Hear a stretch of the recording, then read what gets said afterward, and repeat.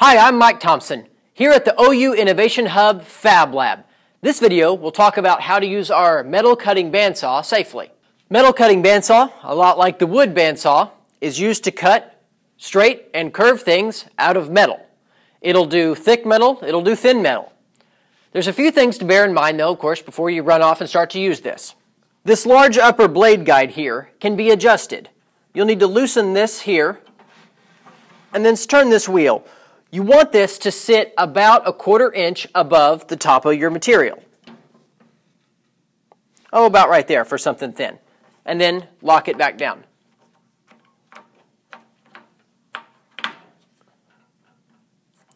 If this won't spin all the way around, you need to pull it out and use it more like a ratchet. When you pull it out, it spins freely. Only when it's pushed in does it engage, and then you can actually turn the bolt.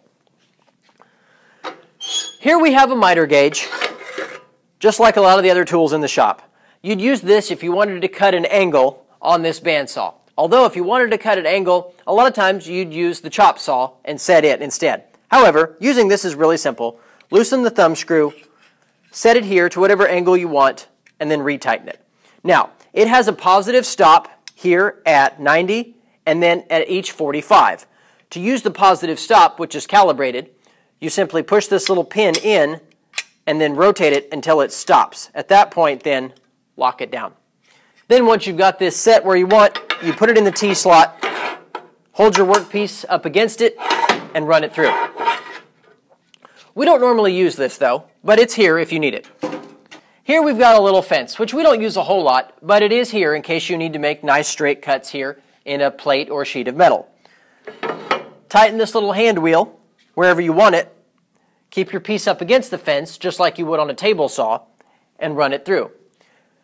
2 hands, press down.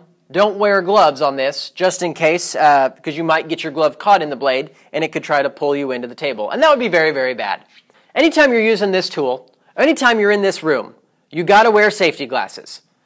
With this tool, you also might want to wear the earmuffs as well, because it can get really, really loud when you're cutting through some metal.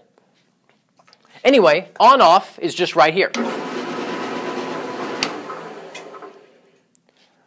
We've got it set to go slow to cut metal. Now it has some different speeds and things, but we typically leave it right here because this is pretty much, it's a one-trick pony for the most part. We use it to cut metal plates and small bars.